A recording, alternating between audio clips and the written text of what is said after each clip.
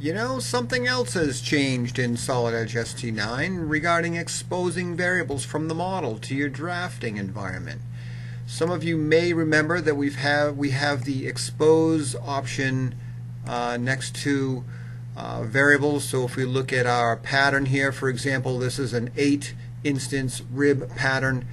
You can expose that, and you can even give it a special name.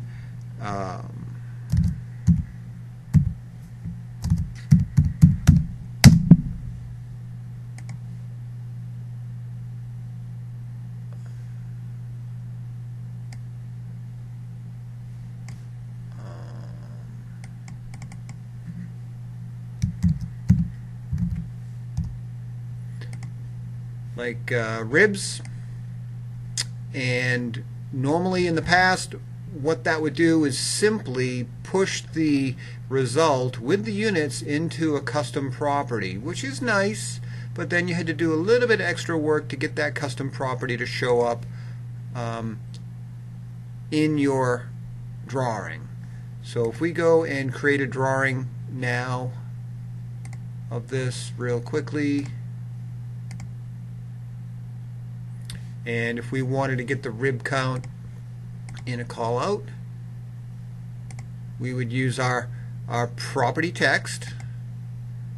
But now if we select indexed reference, you may recall indexed reference means refer to the information by the index in which models are added to the drawing. So normally there's only one model per drawing, so index 0 is always referring to the first model. So it's a way to make your drawings kind of generic.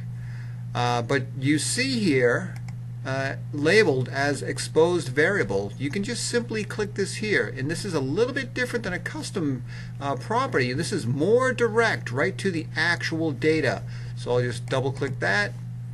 There's a special EV marker there, and to format that a certain way we can use this functionality. Has been in the software prior to ST9, but I can round this off to maybe one place, so get that to show with the just an integer and say whatever else you want to type in there for literal text. So that's a nice little enhancement that they've added in ST9. Much easier access and cleaner access to the exposed variables.